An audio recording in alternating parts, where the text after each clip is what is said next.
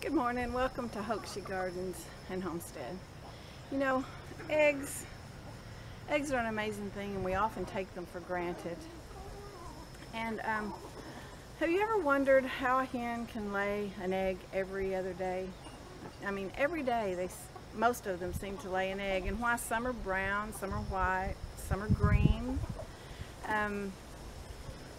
How do you tell if the egg is good or not? I mean, are these things you wonder about? Let's see if we can answer some of those questions. Okay, the female chickens are called pullets for their first year until they begin to lay their eggs. And for most breeds, that's around 20 weeks and a typical age for the first egg.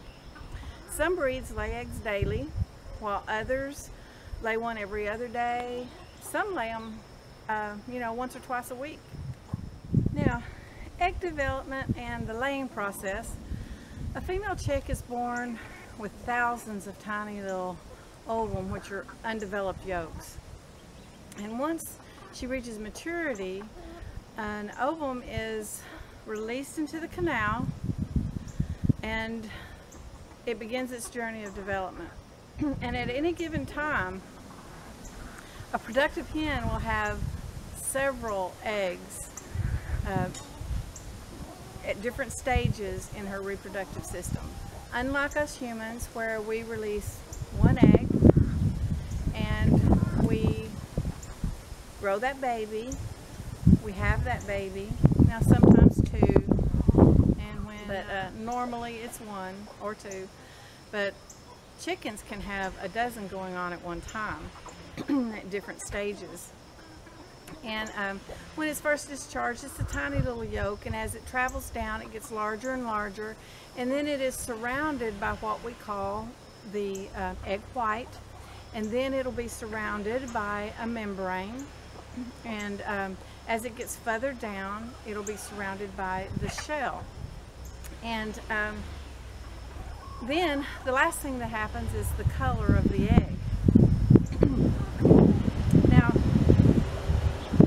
chickens will lay an egg every 25 hours. So each day, that time is going to get later and later. 24 hours, so the next day it's going to be an hour later, and then an hour later, then an hour later. And then when it gets to where that 25 hours is up at night, chickens do not lay eggs at night, so there will not be an egg. They will wait till the next day, so they will actually skip that day, so they do get a rest.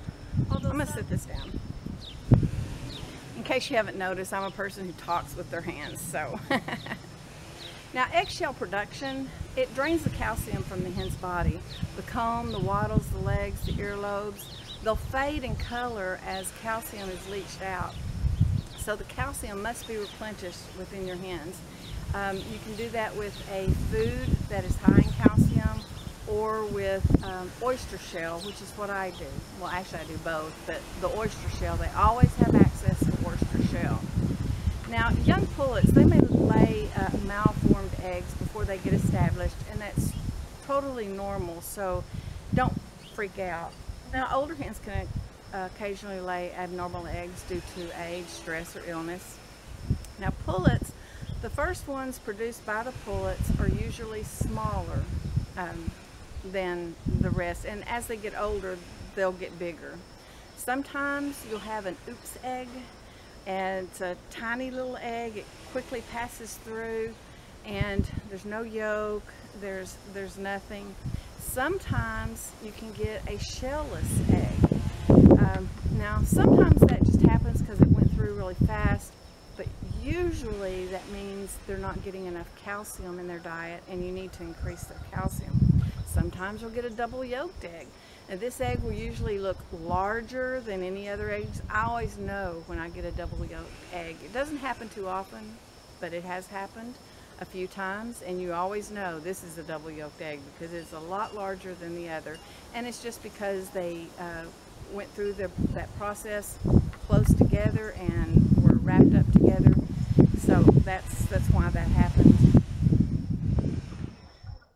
Now, you wonder about the size of the shell.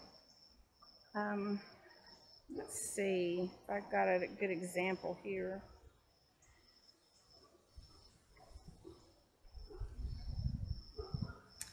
the size. You can see this one's smaller. This one is my Banty. This one is my Easter egger. And this one here, even larger than my Easter egger, that is my Americana. So the size of your eggs, that is going to depend on the breed. That's why you get so many different sizes. Banties are going to be smaller, and then other breeds, their size of their shells will be according to the characteristics of that breed. Where do they get their colors? Because there are white, there's a light tan, a dark tan, a light brown, a dark brown, a brown with spots. There's green, there's blue, there's some that have a pink hue to them. All kinds of different colored chicken eggs. And where do they get that color? It's the breed. My Easter eggers lay a green. My Americanas, they're kind of a green, but they have that blue hue to them. So each one of your chickens will lay a different color if they're a different breed. Each breed will lay a different color. Now, chickens are funny little things. There'll be one hen in a nest laying an egg, and here comes girlfriend, and she just hops up there with her. Sometimes you could have 3 chickens in one nest laying eggs. And why they do that, I don't know. I don't know, but they do. And you can have 8 nests in there, and they'll use just a couple of those. So don't feel like you have to have one for every chicken. You don't. In fact, I would say if you have 8 chickens, 3 nests would probably do you good. And because they will get in there together. Now, when they go to lay their eggs, everybody will know, because they're going to announce it with a cackle that they're so proud. I'm going to lay an egg. I'm laying an egg. I just laid an egg. They're so cute the way they announce it to the world that they're laying an egg. They're proud of what they're doing. Another thing that they're going to do is, if you have free-ranging chickens like I do, you'll be walking around. You'll go out behind the barn, or in my case, the storehouse, and you'll find a nest of eggs, and which I've done. And you don't know if they're good or not. Or sometimes, like in the heat that we had, the 110 degrees, and maybe you were sick or something, and you weren't able to get out and get the eggs for a couple days, and you don't know if those eggs are good. Do not throw those eggs away. I'm going to go inside and I'm going to show you how to tell if your eggs are good or if they're not, so then you'll know if you can keep them or throw them away. Don't want to waste good eggs. These girls work hard for those eggs, so you don't want to lose those eggs. Another thing is a myth that all the protein of the egg is in the egg white. There's a big egg white thing going on right now. Egg white sandwiches and egg white scrambled eggs, but it's just the egg whites. And that's a myth. Yes, 60% of the protein is in the egg white, but 40% of it is in the egg yolk. So this is a power pack. There's like 3.7 grams in the egg white and 2.7 in the egg yolk. So combined, that is a protein powerhouse. And we need our bodies need protein to survive. So that's a great place to get some protein. So don't buy into the myth that egg whites are healthier or that they have all the protein anyway, because that's not true. The whole egg is healthy. When it comes to things like this is healthy, that is healthy, this is healthy, that is healthy, if you're hearing it from the government, just let it go in one ear and out the other, because how many times have they changed our food pyramid? What they're teaching in the schools now is not what they taught me in the schools. Now, I realize it's been a long time since I was in school, but if that was the way you should eat, it should maintain and be the same. But no, they've changed it several times over that. Look at what they did with the coconut oil. You know, it was healthy for you for many, many years, and then all of a sudden it was bad for you. We've got to get it out of the theaters. That's why our popcorn tastes so good. was the coconut oil. Hasn't been the same since they removed it. And so now all of a sudden, oh, coconut oil is really good for you again. You know, and it's the same with eggs. They're high in cholesterol. Well, now, you know, so you quit eating them. Only eat the egg white. That's where the protein is anyway. Leave out the yolk. It's high in cholesterol. Well, now they're coming out and they're saying, well, the eggs weren't as high in cholesterol as we thought. So, you know, you got to be careful where you're getting your advice from. So who do you listen to? I would listen to nature.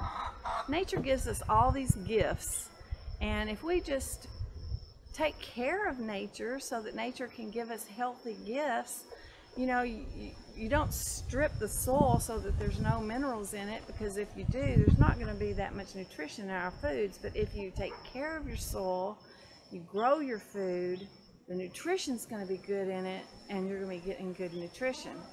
Grow your own, have your own chickens, have your own eggs. You know, now I don't eat my chickens. I don't have a problem with anybody who does, but I don't do that. Starving, yes I would, but they're going to be giving me eggs every day, so why would I be starving, right? So look at nature for what is healthy, what is good, because nature's not going to steer us wrong, and nature's not going to change its mind. So I keep getting asked, how do you know if an egg is good or not? The way you know is if it's good, it'll sink to the bottom in a glass of water. If it's not, it'll float. I did leave some eggs out in the heat for a few days so that I could show what I'm talking about.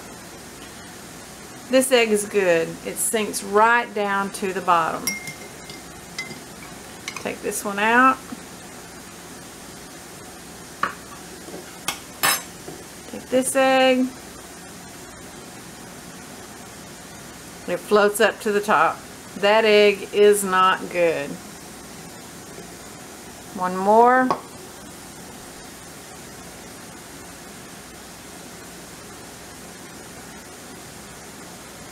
It floats up to the top. So if you leave your eggs out a little too long and you have a question, or maybe you found them in the spot that they're not normally at and you don't know how long they've been there, because our chickens do have a way of just going wherever they want, hiding their eggs, especially if they're getting broody. But anyway, you find these eggs and you're not sure if they're good or not. This is the way you can test to see if your eggs are good or if they're bad. Simple test, easy to do. So there you have it. Now you know how to tell if your eggs are good, if they're bad. You know how they get to you and to your table. You know the little quirks that the chickens have, and you know why the colors are what they are and why the size is what they are. We take for granted our little eggs and what it takes to get them to us. It's a lot of work. They work hard for giving us those eggs. So enjoy them and enjoy your chickens. Enjoy your garden. And most of all, enjoy your day. Thank you for joining me. If you haven't subscribed already, please do. Give me a thumbs up if this video was informative to you. And I will see you later. Bye-bye.